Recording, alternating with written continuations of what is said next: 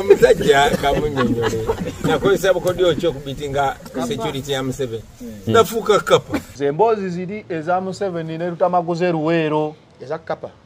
Eza Kapa ez'omusajja gwe bajja nangamba yogera waali ne bamutira omukyala ng'abantu bagaanye. Kitegeeza. Kati nono kabonero ke kamwaka kulaga nti abantu bakkiriza. Kubanga wa taxi yali asobola ogivuga n'agikola ki? N'agitwala ku n'agafajja wuuno. Sajja wuuno. Mumpeche mumpa. Mumpeche mumpa. Yes. Kyeki kye bagamba nti poliisi ekunoonya ekyalo ne kitakunoonya. Webale. Gwe towulira nko bantu bafuuka Kapa. Nfuukemu.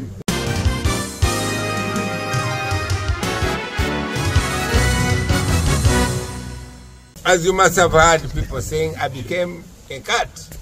So I'm sure you've heard that in the 80s, somebody used to become a cat and evaded security. So I also became a what? A cat. Thank you. Message kyeri mu Bobi Wine okubeera mu taxi. Taxi nevugibwa ng'otunula ku kubo gwe driver wa taxi olaba omuntu ali wanted gw'omuvuga. Kitegeeza nga totidde nti taxi yange bagikwata egenda kumala bbanga ki ku gundi ku CPS kikulaga abantu nti no ebyaddala basalawo ebyaddala yes bali wearing okubeera nti no begatta kuki ku movement ene egenda mu maaso akaba kabonera akatona kakulaga ekifaananyi ekinene. Zemboozi ziri eza Museveni ne tutamaguze Luweero. Eza Kapa. Eza Kapa ez'omusajja gwe bajja nangamba yogera waali ne bamutira omukyala ng'abantu bagaanye. Kitegeeza. Kati nono kabonero ke kamwaka kulaga nti abantu bakkiriza. Kubanga wa taxi yali asobola ogivuga n'agikola ki? N'agitwala ku n'agafajja wuuno. Sajja wuuno. Mumpeche mumpa. Mumpeche mumpa. Yes.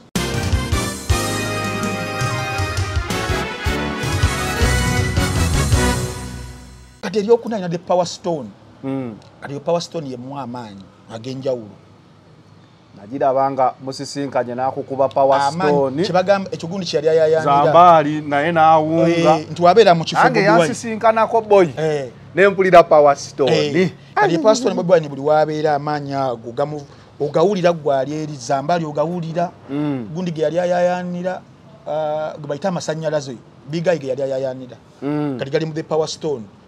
Era wajanga ajambadde empeta ya Power Stone Bobi Wine ekisigala kye kimuli mutogeno okulaba nga atandise okubeera nga akyuka bwati ekitegeera kakati waliwo le Time Stone oba Eye of Agomato genda maaso kati Eye of Agomoto eyamba okubeera nga asobola okurewindinga emabega ebyaliwo n'okufast forwardinga future nga begenda okubeera nga ebeera.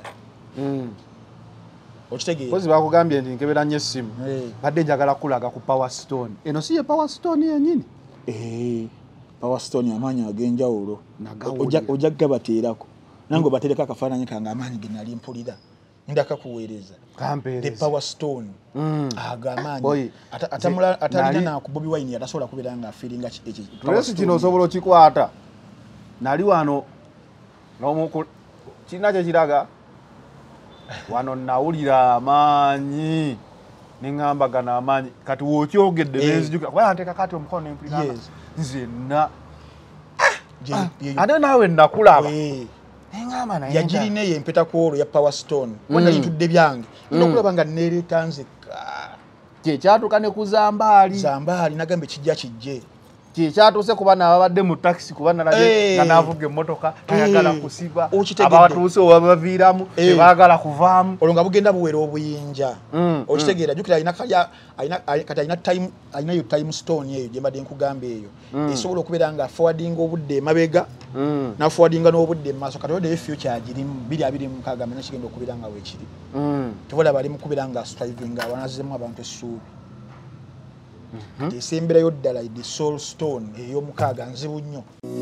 Almutawa Enterprises Limited bano bakugu nnyo musonga za real estate zonna oyagala kutunda oba kugula ttaka wekwate Almutawa Enterprises Limited tulina ploti ez'enjawulo enteketeko bulungi ate nga n'ebbeeyi yaazo esobokera ddala ensonga zonna ez'ettaka wamu n'okulikulaakulanya tuzikolako tugula sako n'okutunda amayumba era tusolooza n'abapangisa oba okulabirira ennyumba zo abakozi baffe bonna bakuguka era bakozesa mazima meereere tusangibwa ku Hoima Road Nasana Municipality Wakiso District Connect. Essimu 0753 3 4 oba 0705 4 9 tufuna ku WhatsApp plus 973 362 388 59.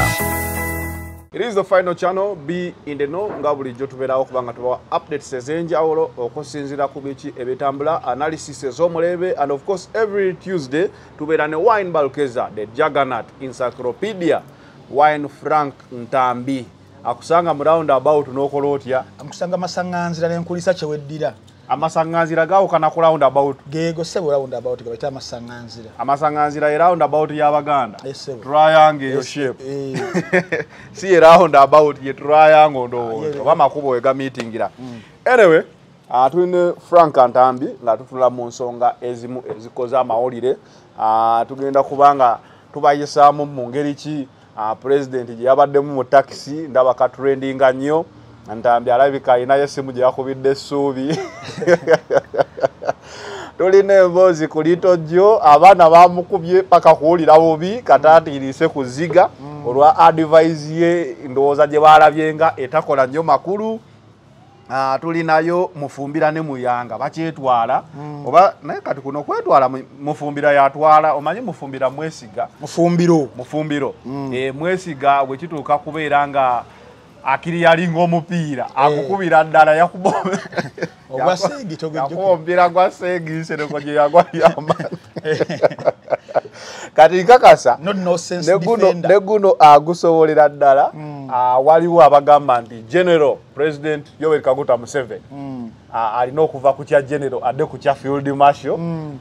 Batandise okusaba kasita obiwulira nga batandise okusaba omanya bagalira ddala kuba buli lwe basabye solo candidate kibadde buli lwe basabye esala z'Abannayuganda zizeemu si bwe kiri.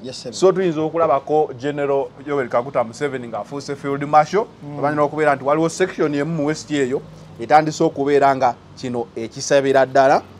Tulinawo Juliana bwe twasembayo okukola yali alina layini gy'ayisizaawo era abaana naye ne bamukuba paka kuwulira bubi n'akomawo ne yeetonda nga teyeetonda ng'ayinga alina omusango gw'asala. Nyongera okubajjukiza tubatuusibwako E Plaza kizimbe kya Mulembe bakugamba nti gwe naayagala ekifo eky'omulembe office space business etambule basangibwa Kyebando wali katale ka Kamwese mabega awo ng'ekidda kutula genda ku E Plaza. Almond Tower Enterprises abakugamba ebyali estate byabwe aba Almond Tower abo bibakwasi basangibwa Nansana. Ate gwe ayagala ogenda ebweru waliwo International Summit on Mental Health and Disability 2025 egenda kubeerawo mu March mu May nga ya Mulongo Diaspora Foundation. Era nkugamba ndowooza obudde bwebwo obudde busembedde okubeera nga okiryalinga empapula zotegeera oba onootambula oba tootambule naye era oba togenze waliwo African Canadian Foundation presenting at the Global Conference on Substance Abuse, Addiction, Suicide, Mental Resilience. Musajja waffe ono yagamba jaddi ajja wiiki ejja nsonga zezimu tujja kujja tubenga tumuyisaamu ku nsonga zezimu ezo African Canadian Foundation nti banne foundation ezo tulina okubeera nga conferences tulina okubeera nga tuzijjumbira kubanga byebimu ku bintu bye tulina okuba nga tugendako eyo tukubeere nga twewongera okumanya tubenga Nigeria tutuuke mu buli nsi. By the way, those issues they are real.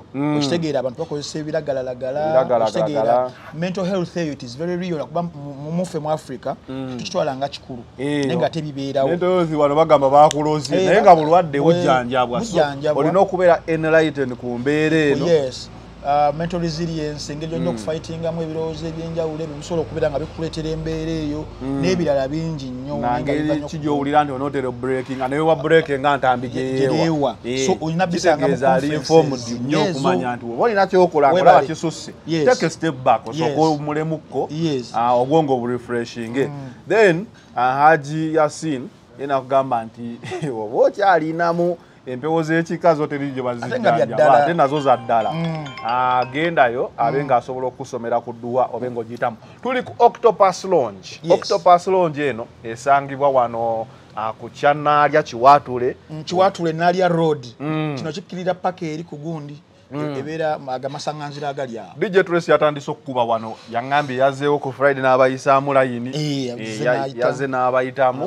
So Octopus akafo ka mulembe breakfast lunch meeting yagala funa just brief meeting n'omuntu we wantu oyinza okuleeta omuntu mubutuufu ng'era woolaba Trace njagala otambuze kamera obalage Octopus bagirabire eddala bategere kye twogerako nti era omusana gwaka eno tukirinze waliyo VIP gye mutasobola kulaba ekiyungu kikola bulungi ekiyungu kikola ebbaala ekola bulungi nnyo waliwo washing bay washing bay bayoleze emmotoka y'omubutuufu n'omanya nti oli Octopus era nga kasirifu bulungi nnyo so wine balukeza Alan Kalanzi Ivan Kalanzi Sports Center jali bulungi nnyo embuzayo emipiira ebiri natandikiddemu 5 omujoozi omuwa kiyinza okuba kyekikopo kyange season eno kufuna long sleeve Arsenal yasangibwa California Plaza ground floor room number L49 yena ayagala ebyemizannyo ebikozesebwa mu byemizannyo Ivan Kalanzi abeera abirina waliwo LC's Saloon eyo esangibwa Kasangati awo ku sport complex eryawo abagala okusala enviri ez'omulembe mu basajja n'abakyala okusiba enviri ez'enjawulo ebika byonna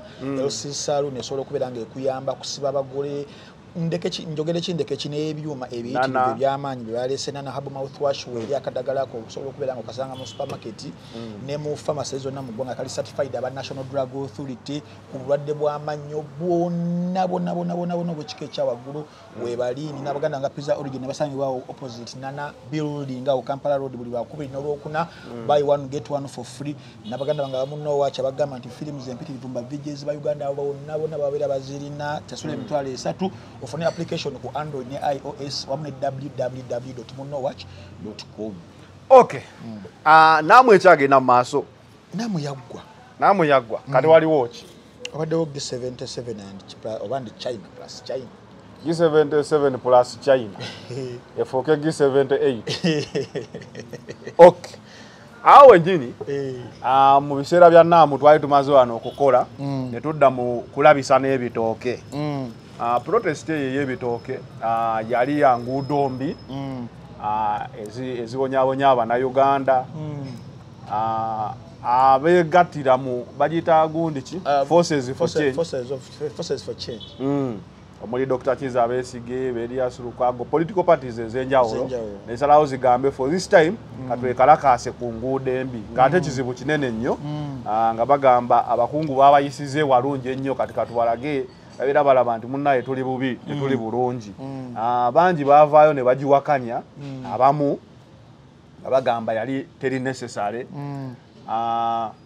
ne bagamba kyali necessary kyali important okolebwa what is your take on kwekalakaasa kumakuba ababi n'ebitooke ekisookera ddala nagamba abantu nti wabeerawo ebintu emusobola okubeera nga mwagulwingako nga bye bituufu essaawa zino buli muntu alina gy'awangaalira njagala weekubemukko engeri gy'otambulamu okutuuka ewuwo enguudo ziri zitya nze nja kwogera nga nze nti si nnungi eno gye tusula eno ku kibuga n'oba ogayika otravelinga ogendeko mu kyalo olabe ku bazadde enguudo mbi nnyo nnyo ne woba ogambe kangende nkyalireko mukwano gwange Zaneru ogenda okutuukayo ng'emmotoka ki ovaayo funye obuzibu kwegamba bingi ebyaddala the state of our roads ziri mu very very poor conditions nabadde nkeberako kaawo nga roads oba ezimaliziddwa okubeera nga zikola ziri complete ziri about just 18%. 18%. Ekiba kitegeeza 78% of our roads mbi. Enguudo mu kubeera embi. Soko otunulemu gwe wakolanga muffin bakuwa 18% kyekyali kitegeeza eri obulamu bwo. Kuba ojja kwogera 18% omuntu aleme kitegeera. Oba akolako muffin ba subject yonna ne baleeta empapula ne bakusimbula pepa yongo ina 18%. Kitegeeza mwenda. Kitegeeza F9. So the state of our roads ziri mu F9 okuti stretching obulungi omuntu okukitegeera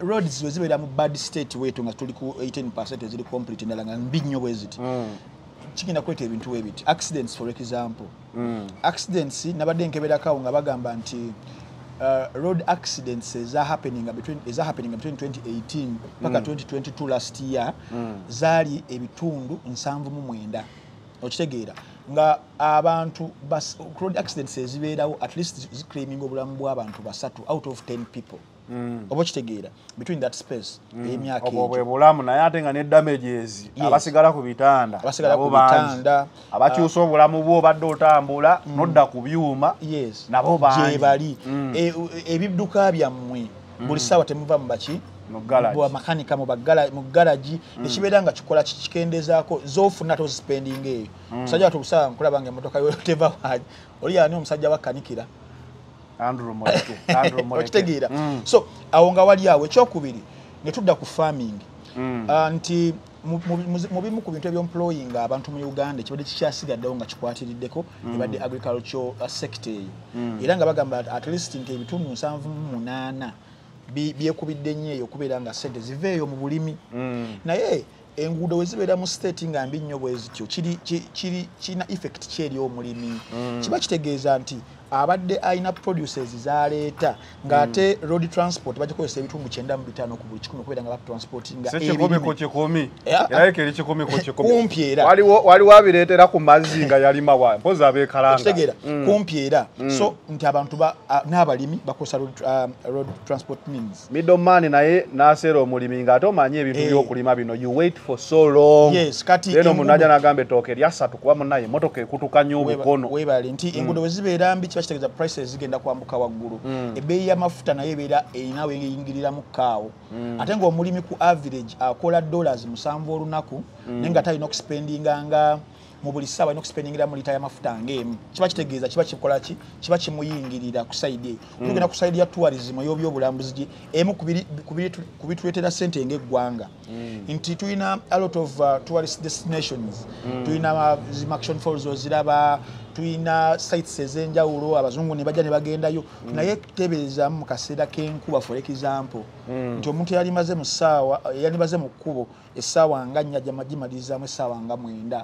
awo nawona obeera ogyeko n'ekyo abazungu basobola okuba banyumirwa ebyo ebyamakubo amabi n'emmotoka zaabwe zibavuga naye when the network is bad it affects the domestic tourism kyekyo nti domestic tourism oba togirina yinza okubuuza Franka wagendako ddi Kalangala nga mu butuufu olw'okuba costs ezigendayo oba wagendako ddi ku action oyinza okugendayo mulundi gumu mu lifetime yo because of the transport okitegeera ate nga kyandibadde nti kisobola okwanguya ku bantu ne bakola domestic tourism webale nnyo kakati awo nawona wabeera bakiwafu nti ogenda okutundira nga buli sector gye tulimu ebyaddala it is affected kirizo bagana bwe tuba tuzze kufa obulamu obwa bulijjo n'obeera okolera mu office essaawa emu gy'omala mu kkubo olwa jam kiba kikwetinga mu kubeera ng'oloozinga nti waliwo research nali nkola nti every 1 hour gy'omala mu kkubo it equates to oba zali $100 there is a way they equated to that nti ebbanga ly'omala mu kkubo nga totuuka gy'ogenda kubeera ng'okolera mirimu waliwo ssente z'obeera oloozingira in that process abeemukono tukimanya oyingira ekibuga 2.5 hours on the road naye teebereza 26 kilometers zokka n'ozimala ozivuga 2.5 hours webale ogenda genda otuuka ku mulimu otuseyo ssaawa 5 banna abamanyi baki abayindi batufunako ssente pitirivu basula ku business yes yakira ku ssaawa 12 kadi ogenda kukwata ddi omuntu ng'oyo nga gujja ssaawa 5 ssaawa ez'ettaano ate olina okuspendinga essaawa ndala nga 2 okwetereza oba essaawa ng'emu ogenda okumaliriza ng'olunaku luweddeko ebyaddala nga tokoze ssente okoze essaawa 3 zokka yes kati productivity naye neebeera ng'ekola ki ng'efiiraawo so ekyenguudo kyali kituufu kigamba nti abantu abaali bakuba ekintu kya the cause of the protest eyali ey'amateeka okubeera nga bajjukiza gavumenti obuvunaanyizibwa bwabwe kubanga ebyaddala owa ssente ne zigenda mu kittavu ekittavu ekyo gye bava okutemaatema ne baloketinga ssente zino zigendagenda ku nguudo olaba ministry ya transport eyo zizimu ku ministry ezisobola okubeera nga zifuna ssente empitirivu buli mwaka ku bajeti ya Uganda okitegeera naye twebuuza ssente zikola ddi era zikola wa okiraba kati so the purpose was there nti obulumi bwaliwo nga bagala okuba nga babulengeza abantu okubeera nga babajjukiza gundi yaabwe obuvunaanyizibwa bwabwe ng'abantu okubeera nga basobola okuvaayo kati obuzibu buli mu ggwanga erya Uganda naddala mu bannankyukakyuka oba abantu abalivinga mu nkyukakyuka kati be bantu b'osanga nga bo obuvunaanyizibwa babulekera ba politicians bokka naye nga nabo balina roolo ey'amaanyi in fact roolo ya citizen esingira ddala wala because at the end of the day amaanyi gali mu ki gali mu bo bali babeerawo just to awaken n'okubeera nga providing leadership so the cause was there okitegeera then wetugenda ku dedidde ennyini ey'okubeera nga basimba ebitooke nakiramu ebintu ya mirundi ebiri nti this being nti neebeera activism ebiseera ebisinga ebeera yakubala kino na kino nti wenkola kino kyekivaamu twogera ku at a time of twajja wano tumenyamenya nnaamu netunoonya ebiruubirirwa byayo ebirungi nga bitono nnyo okusinga ku effects embi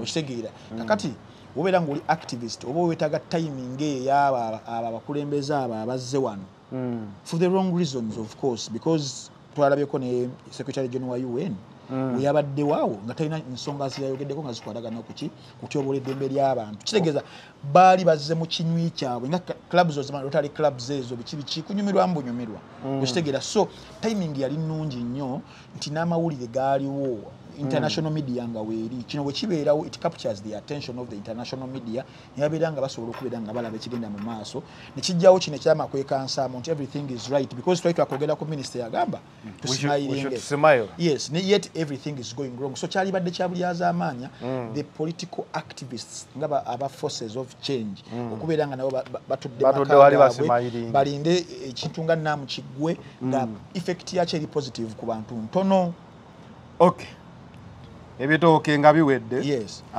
tweyongerayo right now waliwo ekitrending president mu taxi tutandikira awo ndowooza yes oba ebitooke bino bye byavaako okubeera nga president agenda under house arrest oba preventive arrest nga poliisi wegamba ekyamutuusa okubeera nga kati afuuka Kapa jjajja wange yaŋŋamba nga Museveni yafuukanga Kapa n'ayita ku basirikale ba gavumenti nalabye Bobi ng'afuuse Kapa nga talabika kakati ndowooza akantu ka taxi ako yes akantu ka taxi kava ku olunaku lw'okusimba ebitooke olwo nti bakola house arrest eri ba political figures nga Bobi Wine nga Besigye nga Lukwago abali ab'omuggundu mu driving ekintu kino so Bobi Wine yalina okuyiiya buli kimu okubeera nga campaign ye esigala ekola ki egenda mu maaso mu kaseera kano kennyini b'Abannayuganda era nsaasira nnyo abantu nga ba Bobi Wine mukana akaseera nti Abannayuganda babeera bakujjukiza each now and then tolina kubeera ng'obalika ate naye nansanyusa nnyo okubeera nti no naye tabalese kubeera nga babongoota every time he tries to awaken them kuba olwasooka yayingira ekibuga we yagamba I'm the bad man yali mu black oba ojjukira vidiyo eyo oba osobola ogiraba I'm the real bad man n'abayiseeko so day 2 balina okwongeramu ku bukuumi ndowooza day 2 ye ya taxi jjukira babutaleeti after nga biwedde day 2 ye ya taxi era n'ayingira ekibuga kati Bobi Wine abatamutegeera nga ajja mu bintu bino mu 2017 okwesimbawo Bobi Wine si muntu wa bulijjo Bobi Wine is a superhero.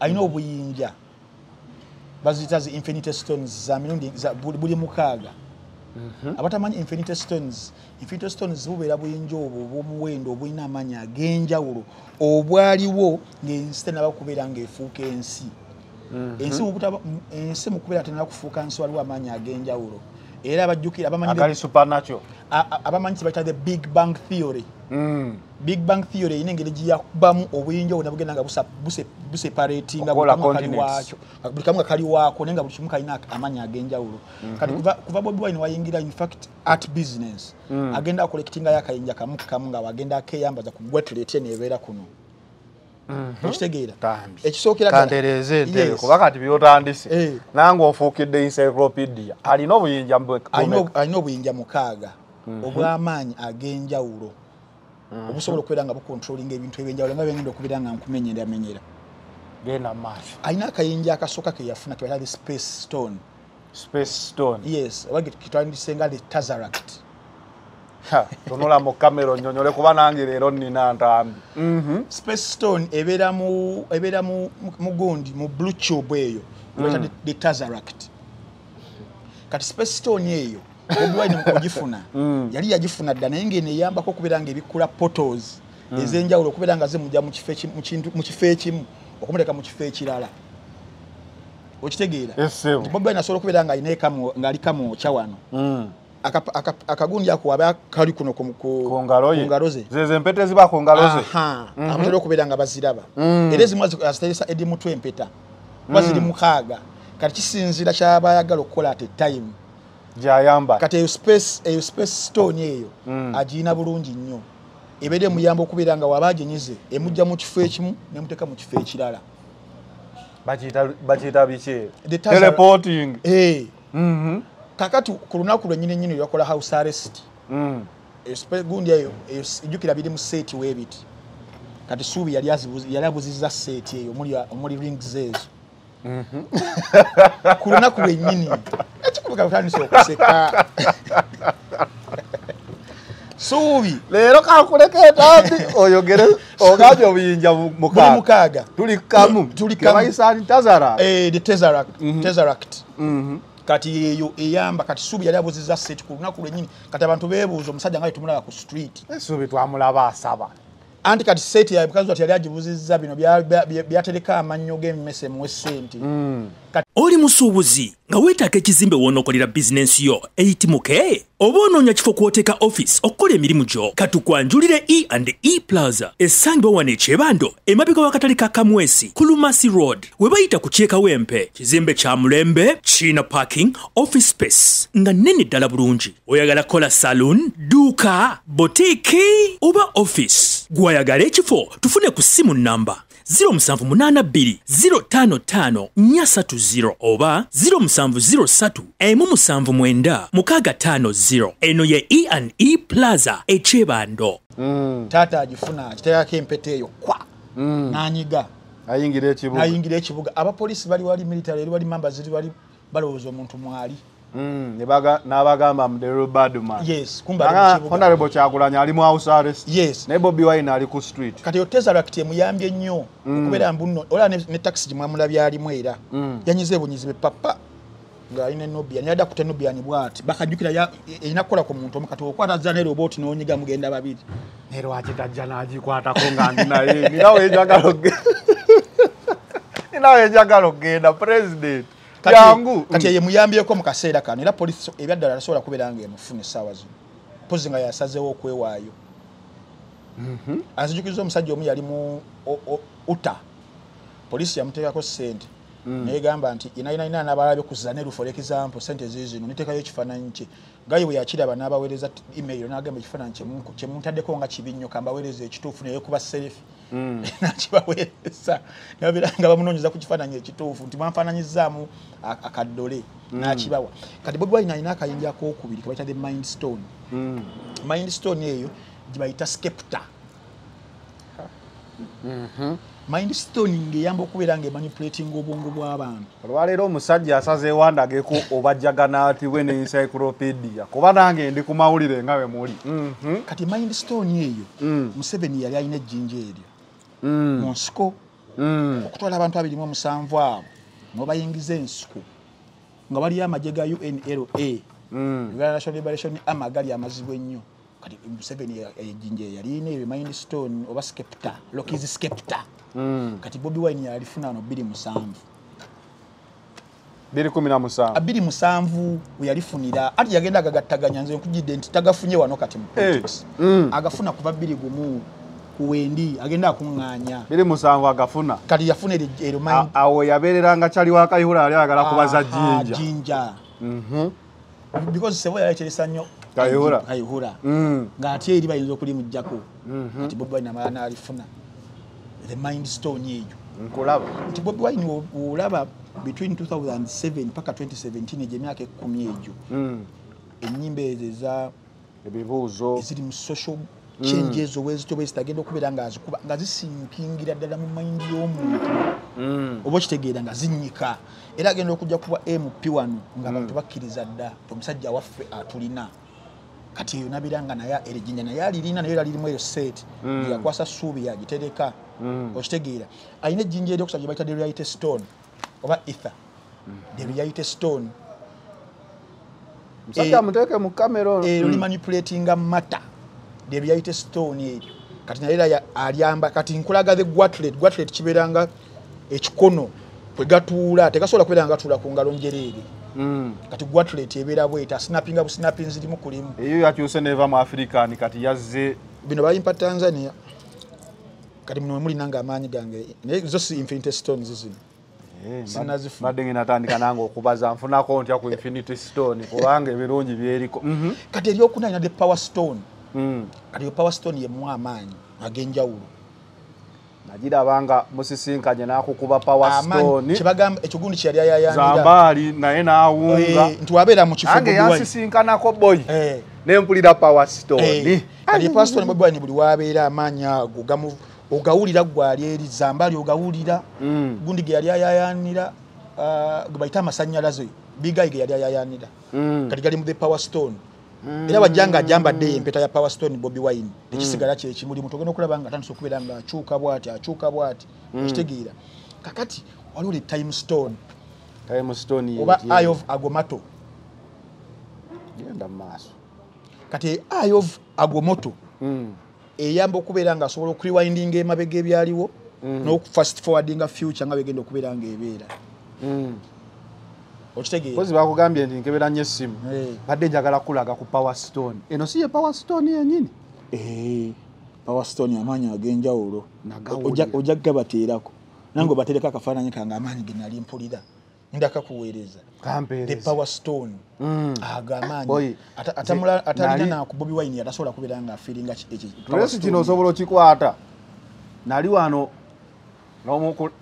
kirina kye kiraga wano nawulira amaanyi neŋŋamba gano amaanyi kati wokyogedde nenzijukira kuba nteeka kati omukono nempulira nzenna ate naawe nakulaba yagirina eyo empeta kwolwo ya Power Stone wonna lintudde byange nokulaba nga nereeta nzekka kyekyatuuka ne ku zambaali nagambe kijje kyatuuse kuba nababadde mu taxi kuba nalabye nga naavuga emmotoka tayagala kusiba abatuuse obabaviiramu tebaagala kuvaamu olwo nga bugenda buwera obuyinja okitegeera jjukira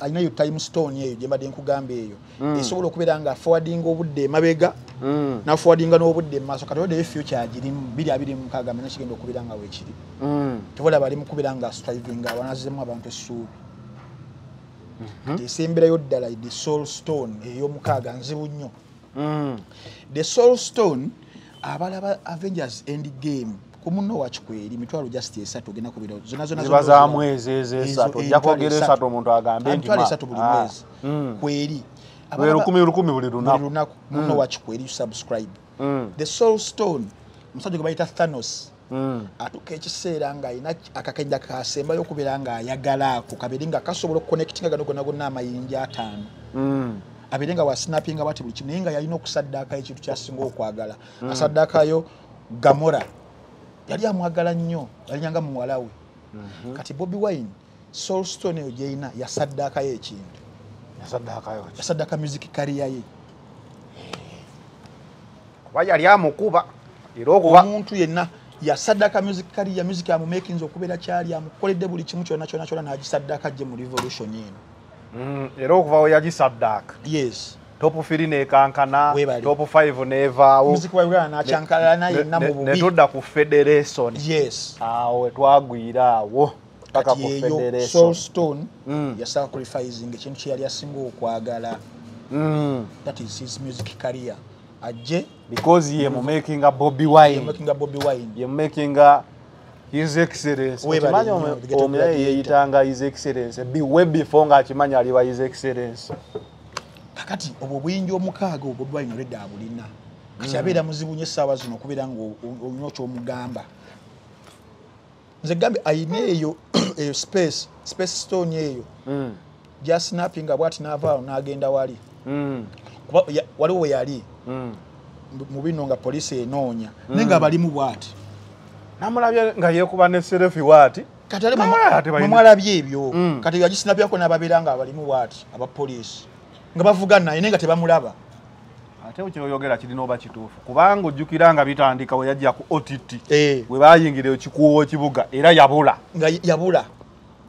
yali yagifuna dde eyo space stone oba the Tazara yali yakola dde entegeka the Tazara kiti yali agirina already kati agenda kubeera muzibu nnyo okubeera nga akwatibwako kati stone ki ekyabuze ezo mukaaga azirina kati ki ekibulayo kuba era waliwo ekibulako Ntambi ekibulayo kya time eri time gye baamuwa 2026 weeryawo we baamugamba bw'ogambye Ntambi ojja binkomezaawo nga tuli mu 2027 nga president ogambye Ntambi kusajja gwe waliwo biraba naawe president otulabiranga ddala mu 2027 eyesebo ne wazira tulabira ddala mu 2026 wakati kondaze nti alina amayinja agagenjawulo the Infinity Stones azirina lwaki nange sikola nga zambaali ati abaku olwedde kati wafunako ko kumaanyi nina n'amaanyi no songa noga mukono mundabirenga ddala kwa manyi ngalina okay yes so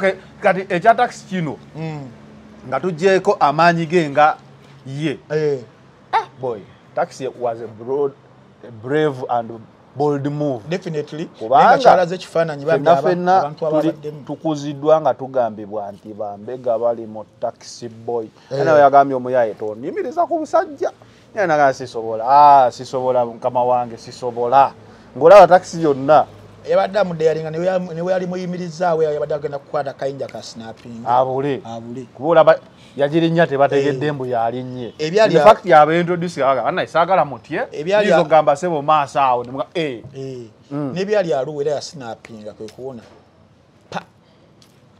okay but message cheri mu taxi ka message eri mu taxi nti muntu a connectinga n'abantu ababulijjo walabye the smile yabadde ku bantu abakyala abakumkyalo oyo mukulu nga yabadde avuga ng'olaba bali n'omuntu owaabwe kumanchi kubanga buli kintu kyemmanyi yabikwata ebyo ebintu n'atabita alina ensonga lwaki yabitadde yes so we have to read the bigger picture wali message kyeri mu Bobi Wine okubeera mu taxi nevugibwa ng'otunula ku kubo gwe driver wa taxi olaba omuntu ali wanted g'omuvuga kitegeeza nga totidde nti taxi yange bagikwata egenda kumala bbanga ki ku gundi ku CPS kikulaga abantu nti no ebyaddala basalawo ebyaddala yes bali wearing okubeera nti no begatta kuki ku movement ene egenda mu maaso akaba kabonera akatona kakulaga ekifaananyi ekinene zembozi ziri eza Museveni ne Lutamaguze Luweero eza Kapa Kapa ez'omusajja gwe bajja ngamba yogera wali ne bamutira omukyala nga abantu baganye kitegeeza kati nono kabonero ke kamwaka kulaga nti abantu bakkiriza kubanga wa taxi yali asobola ogivuga n'agikola ki n'agitwala ku sajja wuuno mumpe mumpa yes kyekiki bagamba nti poliisi ekunoonya ekyalo ne kitakunoonya webale kubanga ekyalo nga kyakotaddeko tabo okunoonya kiba kirala story bandala nnyo yes so ndowooza okukiwumbawumba Bobi Wine this is the very very right time gyalina okubeerawo nga we nagamba ekiri nti nno population yaffe eno bagibongosezza nnyo ekimala okitegeera abantu ne beerabira their civic duties muzimu ku shows ze twakola last year emu ku show abantu kubankubira amasimu amayitirivu ennyo okunebaza we nali nkuliretingira Bobi Wine ne Martin Luther King nenkuwa Martin Luther King muzimu ku philosophies yasomesa mu leadership ya providinga okubeera nga bakola protests ezenjawulo naddala mu civil rights movement okubanga awakeninga abaddugavu abaali bafuga obumbulwa nenkugirayo kye baali bayita the Montgomery bus riot eyaliwo mu Montgomery Alabama omukyala Rosa Parks yali atudde mu Costa n'agaana okuviira omuzungu nekisparking abaddugavu nabona we baali okutaddamu respecting abazungu gundi eyo ne bakola ne march emitwalo ebiri 20,000 people ne marching pa ku White House yakolera speech ye ekyali memorable I have a dream bw'oba ebintu bino ebya Bobi Wine taxi Bobi Wine genda mu kulya mmere mu katale kirina ekintu kyekikulaga nti level of trust gyalina eri abantu ate yo ndalamukko n'abantu engeri gye bagamba neddono ye waffe kubanga emmere eyo gye yalyawo babe gye yali tafumbye ng'agifunye by just ambush tugigambe bali basobola okuteekamu ekintu they never ate it was just trading trust because aba trustinga nabo bamutrustinga kuba kati olina kitunuulira mu level nti gwe waliwo abajja okubeera wano ku social media agambe yabadde yerabisa naye ssebo it takes someone takes a brave man okutambula noyingira mama Nach nomugamba mpe mmere buli omu n'alya mama Nach nga siggo mutaddewo sakunyumiza mugundi it takes a brave man okuyimirira ku luguudo nga buli omu akunoonya noyimiriza taxi noyingira nga togimanyi kuba ne taxi nayo yajja buzi kutwala musaabaze then we introducing nga ffenna tugamba n'obusajja bwe bubeera buli wamu sakunyumiza mugundi mu parliament ntino ba MP batamani chapati mu nsawo naoli abemupi batambula n'amazzi kantini yabemupi tekola buli omu agitya ne oli n'agenda mu kibuga wakati n'alyayo emmere okitegeera ate nga tugamba nti abasajja bali buli wamu. That is some level of trust. Osobola okusanga omulalu awo ku kkubo ne bagamba osimulalu oyo mbega. Oyo fero di basho. Kati abantu nga baliitojjo. Tude ku liitojjo.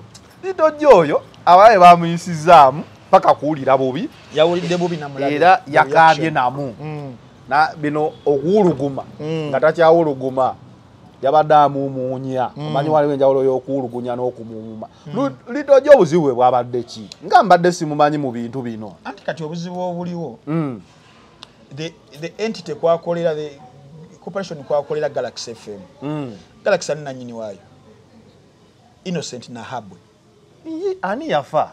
Yali gayi mulala. Yali just shareholder. Bali ba shareholders babiri. Okay. Nengo no yasinga shareholders, yasinga percentage mugundi shareholders. Waliwo yafira ku accident. Ku Southern Bypass Entebbe Express. Kati nanyini wa Galaxy FM bamutamu Innocent Nahabwe. Innocent Nahabwe abatamumanyize state agent. Ndianabo. State agent abiranga mukozi wa government ayagala status case galenga wekola ki? Gaweri. So ideas is as impacting paka mu bakozi. It is one of the policies. The policy ya fenambemu to make sure the status quo remains as it is. Obo kitegeera.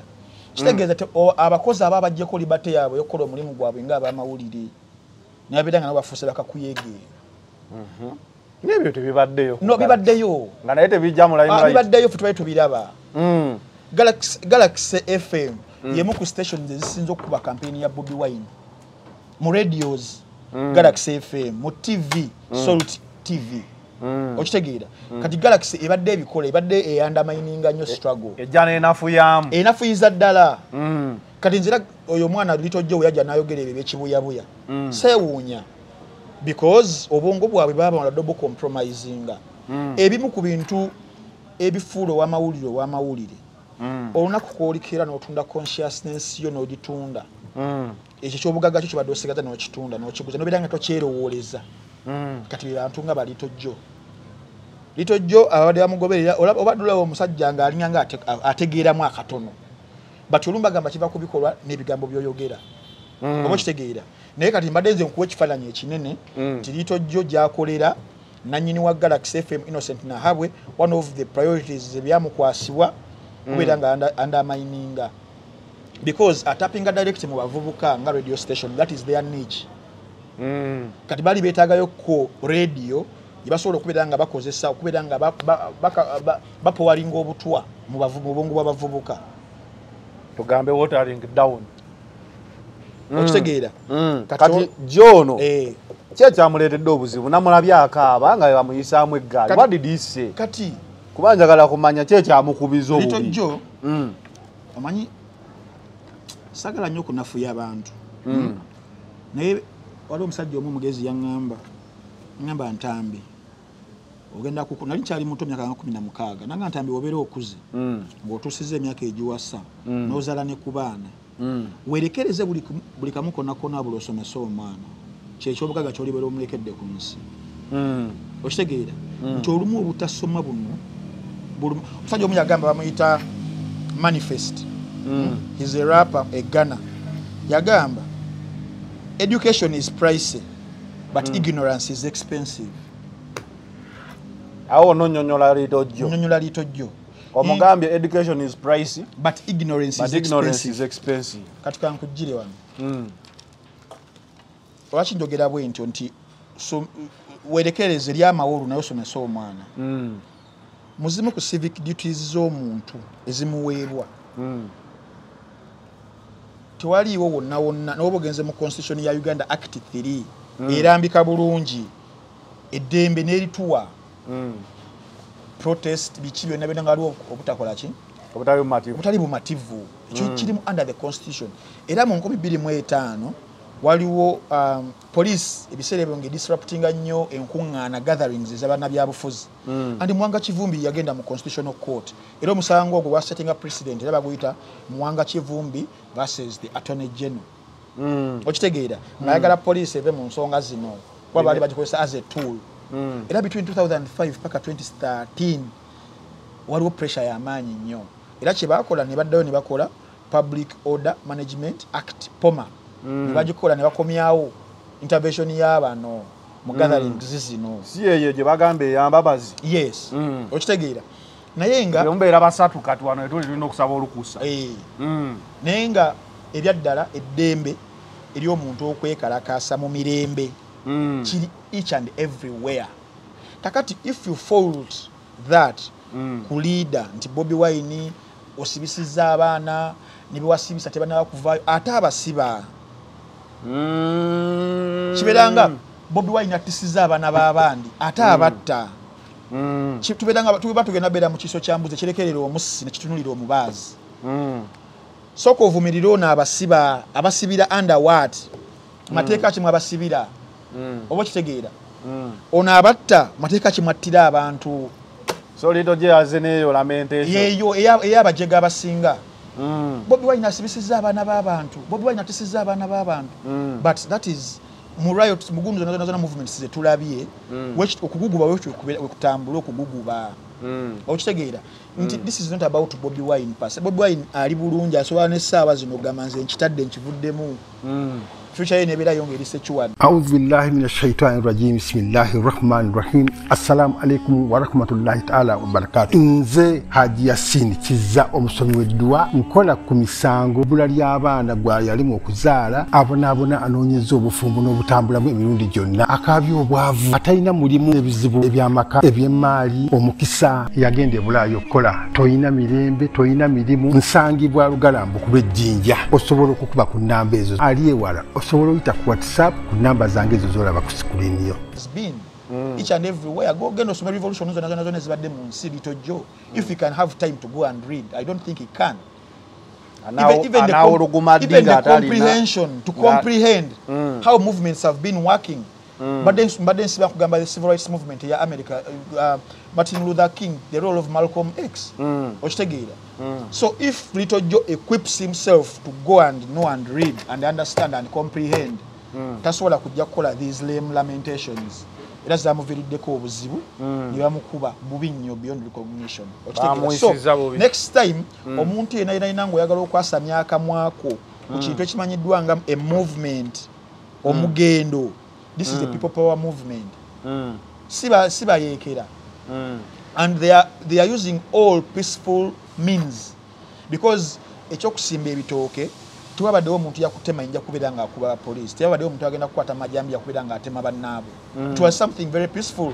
kwata ekitooke okisimbe as a sign akabonero akalaga bannange mutwerabidde tubajukiza buvunaanyizibwa bwammwe kati police wejja nebeera nga egenda bakuba amasasi oba kutwala nga basiba yebeera eriko ekikyamu gy'oba osooka obeerako if kyebakola kibeera nga kiri constitutional tugendere ku biri basic ebitonotono is okwekalakasa constitutional yes or no it is constitutional as long as it is peaceful it is constitutional using all peaceful rights I mean peaceful means then tugambe okutta abekalakasa mu ngeri peaceful oba okubasiba mu ngeri peaceful is it constitutional until no kati awulito jjo muganda wange I don't want to power you down but next time please you stick to kuuluguma don't utter any statement about political sentiments please Little Joe and stick to kuuluguma no kati kyogamba kuuluguma tekuliyo mu luzungu roaring okitegeera stick to roaring and kyabuswavu nnyo okubeera nga someone agenda weza emyaka 5 nga all you can do is roar no is Little Joe anafuka ddi mature Joe maybe when he becomes mature Joe ajja kubeera nga entegera ye yongera ko bamwe muwandiiko obyerinnya nga liito si liito butono nga liito nga ye liito era kiba kito kati kikule when will Kato become liito jero muyisa bobi naye abaana bamuyisiza bobi nnyo ne bamuyisaamu eggaali nga Juliana ye bamukola Juliana yakomawo yeetonda teyeetonda yakomawo mu mbeera eno n'abeera nga alinga agamba eggaali eri gye baamuyisaamu bantu ba Bobi baana ba Bobi naye ne Trace awo n'ambuuza kuba muyisaamu asobola tuleetayo ka video ka Solomon oba akasuubi kuba what qualifies you okuba omwana wa Bobi ekisooka asooka n'akola statement gundi statements ezasooka zitwajja nti twabyogera ndowooza twabyogerako tuba tuli awo tugenze n'akola yakola lwakubiri lwennyini nyini balwakusatu sijjukira but the next day the story yali ekyuseemu lwakusatu I think olwokusatu avaayo because nayo kenyini waŋŋamba noŋŋamba Ntambi Juliana gwe mmanyi tagenda kuvaayo kubeera nga annyonnyola naye gwe nali mmanyi naye essaawa zino abantu ebyaddala batudde ku time bomb abantu essaawa zino they are not ready to take in foolery at any moment ovaayo ne weesiriwaza poliisi evuddeyo wa Bobi kasita alinye taxi neesalawo neevaayo epondosi negamba musajja katumuleke ate katayinza okubeera nga ali mu kimotoka abavuga bonna nga tebamanyi okitegeera so Juliana came out ng'akalira akakoze eki akawulidde kano kaali kookya era kagenda kwokya bangi buli muntu ng'oli eyo ng'omanyi ogenda kuvaayo weŋŋange essuubi abantu lye balina mu kwagala okubaako we batuuka mu nkyukakyuka just be ready kukigenda okubeera nga kikola ki nga kikwolekera kati Juliana akomawo ayogera bye yayogera awo which I believe kyani badde akola mu kusooka kubanga mu kusooka message ye yali very cryptic nga tali direct era yituuka ne photo of abagezigezi abamu mu bantu message eyo ne bagideciphinga era kyekyali ekituufu kubanga mu kukomawo ogwokubiri teyeegaana ensonga abantu ze bali baraisinze yazikkiriza n'agamba mwagambye munyigirizibwa nange nyigirizibwa ng'omuntu okitegeera bozi bakugambye nti nkebera nnyo essimu bana encyclopedia tosobola gituula kumpi nga tolabye ku update yes nti naye kenyininyini ng'omuntu yalina okukomawo okubeera nga abantu ababuli yalina statements yayogera enze ezakwatako nga nze n'agamba nti muli mu kunyigirizibwa nange nina ebizibu nyigirizibwa which is correct but si byebimu kuba kubalaata bino bagamba nti too much money, much problems. The more money, the more problems. I don't concur with that statement. Kuba kubalaata. Omuntu ng'olina ssente olina biliyoni yo ebizibu by'ofuna ogenda okabire mu Range Rover yo simbula ogende naye nze ekizibu kye nnina kyakulaba nti olunaku lw'enkyanda otuuka mu ntanga neetaaga just 1 meal.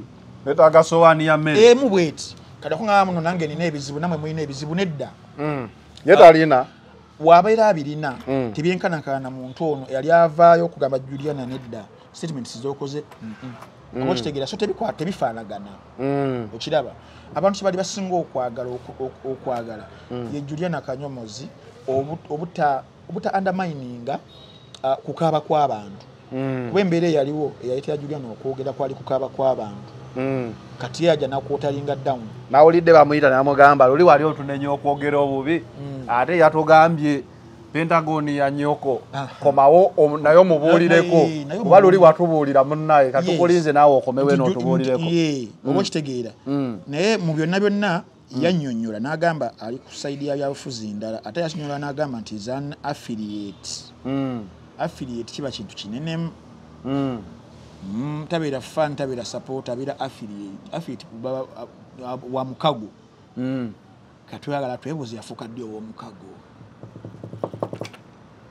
tekikwewunyisaamuko naye yadagala kusinziira ku chorus yabyegaana siyinza kugamba nti si wa mukago kuba yateekamu okuyiya kuyitirivu nnyo mweyo chorus abakyala tubonga naawe so I think she's an affiliate yes naye nti yavaayo n'atubuulira waagwa abantu kye bali baagala okumanya era bategeera waagwa bajjamuwa naye right ye aje exercising bulungi naye luli abadde aganaga kwebuzaabuza si kulungi era nagamba abayimbi bane guvaayo olage jo kyangu nnyo okusalawo netukkiriziganya nti tetukwataganye okutufuulinga yes kati abantu kye bali era waakomawo n'akola statements ezo teri yamuddako kuba bategeera nti bino byayogera abyogera because of mugaati yes kati paka yugunaamutuga naye abantu bajja naye mulabira paka wanagulya tosobola kuba na mugaati guno ogulya n'ogumalawo ali mugulya naye tugusobola okuba nga tekuli mazzi amazzi kwe kubonaabona kw'abantu mufumbira muyanga ki ekigenda mu maaso ekigenda mu maaso bano ababiri baaliko ab'omukwano mufumbira ne muyanga baali ba mukwano basajja bonna beeri okitegeera ewa baba kati gundi we yafuna obuzibu muyanga yafuna obuzibu buyitirivu nnyo naye ng'omuntu gwe yalina okuddukira amuwa amagezi agali ligo ag'amateeka yali wayiswa mufumbiro pozi wama mufumbiro kanso mufumbiro kati kannyonyola ekintu kino abantu abasinga mu Uganda balowooza buli muntu asomye amateeka agenda mu kooti kuwoza okitegeera abantu abagenda mu kooti okuwoza wabirawo webweyongera okugenda ewalala abatayagala agenda mu kuwoza kwa kooti basobola okusigala ku ekyo then ne bakola ebirala in fact osobola n'okukola associates ez'enjawulo consultative gundi ez'enjawulo kati the guy is an advocate, is a lawyer.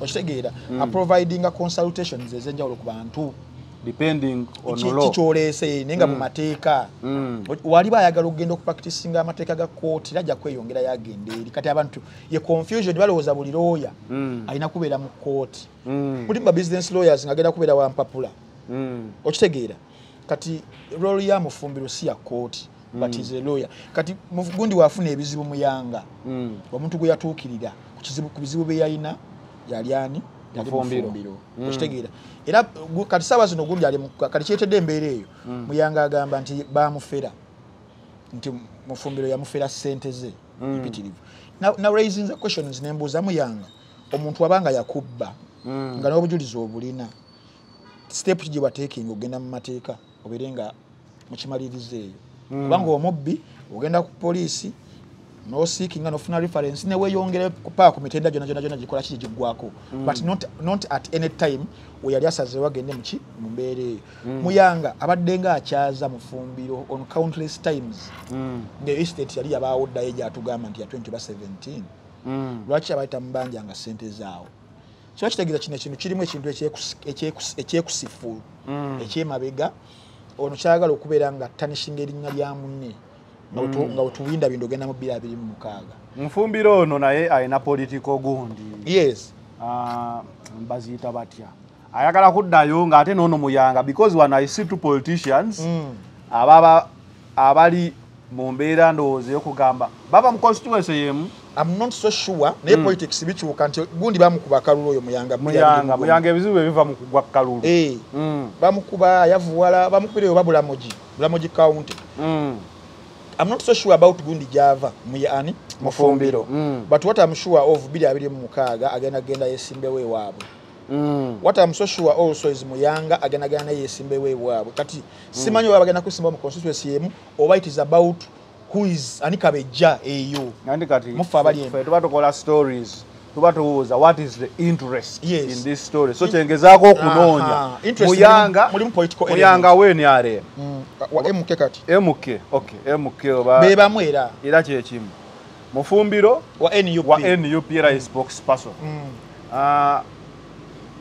oyinza okugamba nti bano ekibalwanya in fact guni talwana Muyanga yarwana mufumbiro is not fighting the guy Muyanga is trying to make a point that point etanishinga erinnya lyani lya mufumbiro kubanga yombera allegations z'obuppi abantu uyayina okugenda si social media channel ye obo kitegeera yena genda ku police with evidence wabagamba nti akola ki agirina Muyanga kitegeera naye wano agala kusigala nga ali relevant era Muyanga yomu ku bantu bemanyi besobola okunokolayo abadde undermining struggle ebbanga n'ebbanga Muyanga kubimu ku bizibu bye yafuna mu 2017 era nga byali bya ssente kubamu ku bantu abamusondera ssente yali Bobi Wine yamusonderako ssente okitegeera bakanokiza Besigye bamusonderako ssente naye after wano nga defectinze ate bali mu kubeera nga ayisaamu ennyo amaaso okuba buli lunaku mpulira amabanja gaali mangi omanyi they can bail you out and give you an assignment yes era Muyanga bali bagenda mutwala mu komera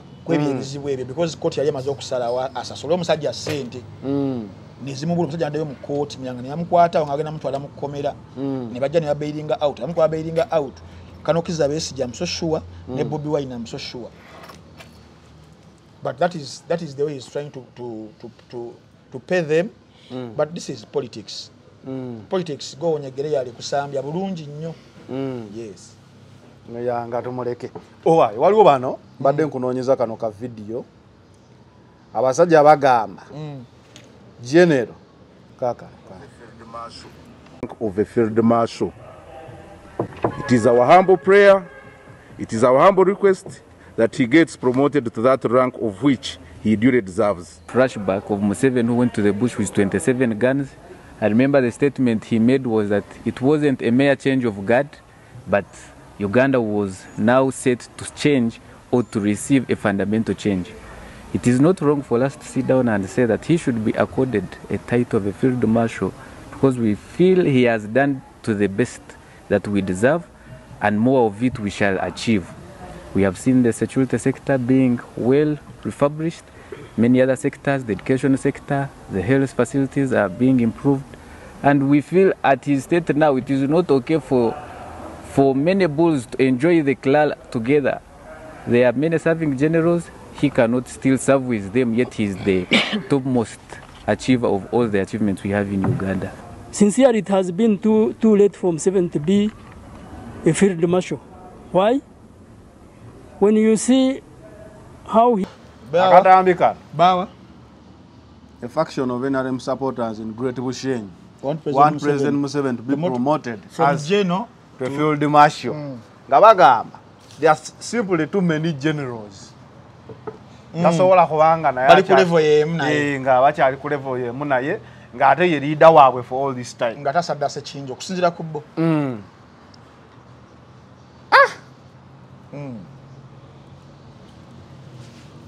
General to field marshal. Field marshal si rank esembayo. Yali badde esembayo. Naye ekintu kino okuki bagamba okulo kyo kimugana nga ate yazigaba si yazigaba ati kati kiri bwe kiti kiki nagambye mu kusooka ku Little Joe education is pricey but ignorance is expensive. Sigenda okiriza statement here. These people seem educated. It is price and ignorance. You can be educated but when you are ignorant. Okay. Okitegeera obutamanya. Obutamanya is ignorance. Education is kufuna that from gundi education institute. But they are ignorant. Ignorant about what? About the UPDF Act. What does it say? UPDF Act ina act egamba ina gundi egamba. A retired official mumaje retired cannot be promoted to another rank because you're retired. A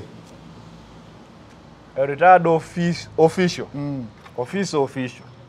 Yes, cannot be promoted to another rank unless of unless a reappointment.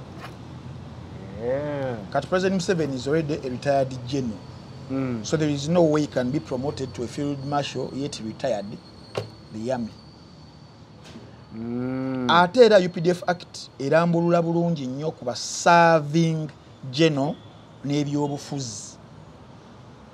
Serving chobola banti ezimu ku criticism muhozi abadde afunye mukana akaseera ka MK movement ne rallies zakoze. It was the contradiction of the UPDF Act. Era bali bagala genda mu constitutional court. Judge addemu akolechi. Isn't the president above the law of the land? No one is above the law, even the president isn't. Yes, no one is above the law. Tochiwulirangako ekyo. Yes, no one is. So, President Museveni singa abera reappointed n'abera nga is a serving general, ekyo kisoboka. But it contradicts his presidency. Isn't he the commander in chief? Yes. Isn't he serving as commander in chief? Ekyo kirala nti ne wabera gweza ne luno nsabazo ne bakuwanga tobera nko munamajo bera commander in chief. Which makes you serving? Kirala nadala mu UPDF Act. Serving general kiba kitegeeza nti baba bagenda kuwa appointments ezenjawulo mu this line of amaje obo kitegeera kati role ya president mu gundi wano ndala obo kitegeera kati kiba kitegeeza nti kire kyabali kibagala okumuwa kya field kibalowooza okumuwa kya field marshal it would mean bayina okuddamu okuva mu retirement afuuke serving general, which contradicts the UPDF Act yennyini by'obufuzi kubanga tasobola kubeera president nga te general wano mpozi nga tuli mu military rule, but this is the constitution. No, kale by the constitution we are not, but by reality, by practice we can be, but I'm trying to argue from the constitutional point of view. Sigenda kuyingira mu birala. Yes. So kino kyabano tekisoboka ninga kiyinza okusoboka. Oba kitegeera. Utubanga tugenda mu military rule ngoli agenda kukira enchache etumu bakyewe as it was for Idi Amin Dada. VC, PC, EC, DC, EDD, Field Marshal. Okitegeera. Field Marshal Yoweri Kaguta Museveni. Field Marshal how does it sound? How did it sound? Ngamba kumuzeyi nga afuse Field Marshal. Field Marshal muzeyi. Nenze kyagaliza muntu omu kya Field Marshal singa nakuba naye bana retired. General Kayindo Tafiri. Retired. Awola General Kayindo Tafiri is Field Marshal. Yabanyumira okubera Field Marshal. He looks it. Wale omuntu golabanga he looks it and behaves it. Yes. Field Marshal Kayindo Tafiri. Kisobola okonyomera. Field Marshal Kayindo Tafiri.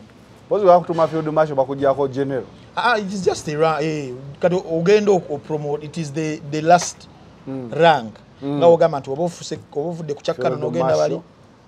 Major general ogenda ku general bato kyali major general obufuse. Ne waliwo erinnya erikunyumira kuba waliwo Kano Muammar Gaddafi. Erinnya lyamunyumira bunyumizinga n'omufuula Field Marshal Muammar Gaddafi tebinyuma. Nga tebinyuma nga Kano kye kimuma kali General Museveni kinyuma nnyo than Field Marshal Museveni.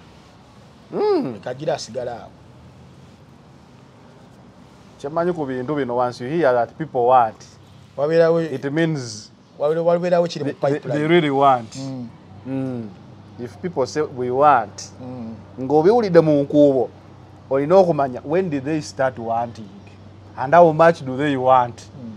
Kuba bulijjo batugamba abantu bansabye si bwe kiba era bansabye enkomewo. And is very obedient when people ask. So don't be sure Kaguta Museveni. Kuba bano bakisabye anyway your opinion bino bya mateeka mu kondowooza. Of course. Wonobo yise mateeka. Naye nga buli kimu kisoboka mu Uganda. Ne buli kimu kisoboka. Olaba ne Senfuma bamutadde kisobokera ddala. Anyway, obadde ne Wine Balkeza Frank Ntambi the Juggernaut.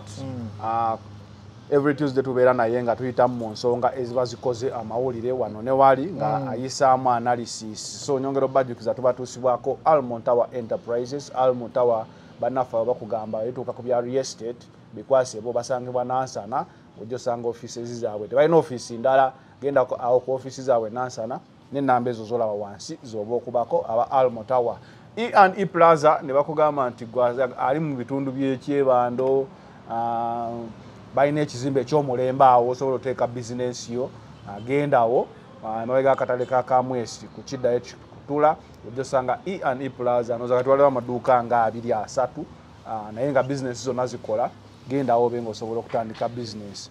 Gwayagala ogenda e Canada waliwo International Summit on Mental Health and Disability 2024 eriyo mu May. Gwagenda e Canada ojja kuba osobola okuyita Mulongo Diaspora Foundation obenga osobola okutuukayo era ne wabeerawo ne African Canadian Foundation nga naye kugamba substance abuse addiction suicide and mental resilience yejja kubeerawo mu September naye eri under Mulongo Diaspora Foundation. Aji yasinikiza ye musomi wa dduwa ajja kubeera nga akusomera ku dduwa wano ne wali muno watch. Yes, ajibira emitwalo 3 buli mwezi. Nolaba filimu z'aba VJs bonna okuzimalayo mu Binika. Nungi nnyo mu general zonna ku simu ng'ofunye application ya muno watch eba ya bwerere eri ku simu zombi iOS wa iPhone ni Android. Samsung zani za itel ezo muno watch obosobola okubeera ng'omufuna bulungi nnyo. Filimu ziri crystal clear mu kifaananyi ekirungi 1080 HD.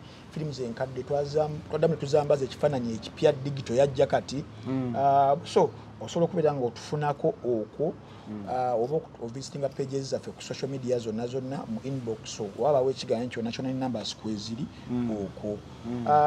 Octopus Lounge. Yes, Octopus Lounge wano we tuli. Kafoka mulembe. Abagala okulaba emipiira katuli mu African Cup of Nations. Screen nene size 65 50 olaba omuntu ng'omulabira ddala mwalaali.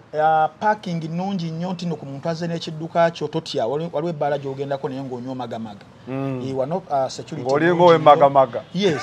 security nnungi nnyo security weri sound nasinga okwagalako wano nti obeera wano nga musobola okunyumya emboozi ne munno nenga n'engoma oziwulira ng'owulira bulungi ne music wabeerawo amabala g'obeeramu nga munno olina mukubaka amaba olina musemberera kumuwogganira oba mutandika kozesa whatsapp chat okitegeera musobole okunyumya wano ku Octopus Lounge buli kimu obeera okiwulira bulungi nnyo buli lunaku lubeera lufaanagana teriyo ebyombu biki every day is fun day ensingo kyagalako kino ekifo kiri open kiri very open owummula bwoti nga ate ne mu biseera by'enkuba ngeze wano waliwo awali cover nawo wanene bulungi nnyo ati tuli wabweru amabaati ge Uganda agasinga wootula wansi bwoti ebbugumu likuyitako naye obaati tebuliiko wadde ebbugumu ate alina abawaliwo ne Octopus Fast Foods yeri awo Kiwatule Trading Center opposite Usave Supermarket balina buli kalonda yenna ow'ebyokulya abantu bangi olumukola leeti munyusa ekiro saawa 5 saawa 6 tomanyi wakujja kyakulya oyitirawo obuyitizaawo ku Usave Supermarket opposite awo